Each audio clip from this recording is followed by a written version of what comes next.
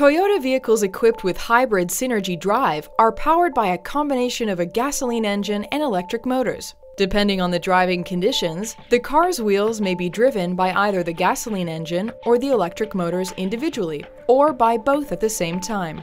Energy to drive the electric motors comes from a dedicated hybrid battery pack located towards the rear of the vehicle. The battery is charged by a generator that is driven by the gas engine when it is running. A hybrid never needs to be plugged in, as it has the ability to create its own power. When the car is started, the gas engine will start if it is not at normal operating temperature, or if the hybrid battery needs charging. A ready light in the instrument cluster will advise the driver when the vehicle is ready to drive, whether the gas engine is running or not. The gas engine may not need to start if it is already at or near operating temperature and the hybrid battery is sufficiently charged. Just shift the transmission lever to D and press the accelerator pedal as you would with a conventional vehicle. In most low-speed conditions, the vehicle will move using only electric power. Once the vehicle is moving, the gasoline engine will start automatically if it is needed and will take over from the electric motors to drive the wheels in some conditions. Under acceleration, the electric motors will also engage to supplement the power provided by the gasoline engine, helping to reduce fuel consumption and emissions. In most conditions, the gas engine will shut off automatically when the vehicle comes to a stop. It may also shut off when driving at slow speeds or when driving downhill. It will start up and shut off automatically as needed. The engine may not shut off, however, if it is in its warm-up phase, if the hybrid battery is too hot or cold or needs charging, or if the climate control system is under high load, therefore requiring more power. When the accelerator pedal is released or the brakes are applied, the electric motors act as a generator to help charge the hybrid battery and assist in slowing down the vehicle. This is called regenerative braking.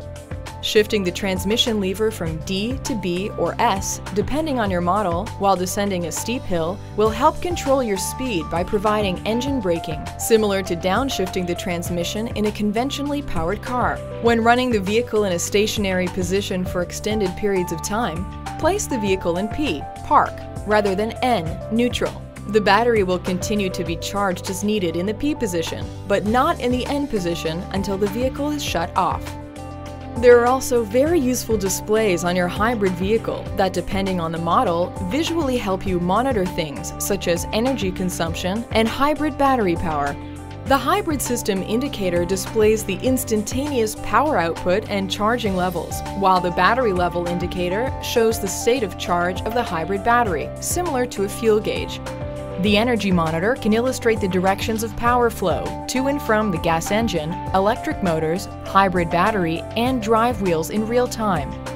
In most respects, driving a Toyota hybrid is little different from driving a conventional gasoline-only powered Toyota. One difference is that when the gasoline engine is not running and the vehicle is moving at speeds up to about 25 kilometers per hour, a hybrid vehicle will generate a sound to warn people nearby of its approach due to the quiet operation of the electric motor.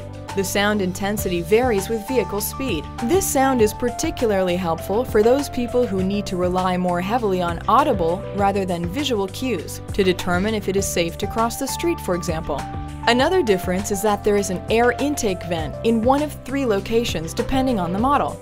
On the side of the rear seat, above the rear seat on the parcel shelf, or underneath the second row of seats to provide cooling air to the hybrid battery pack.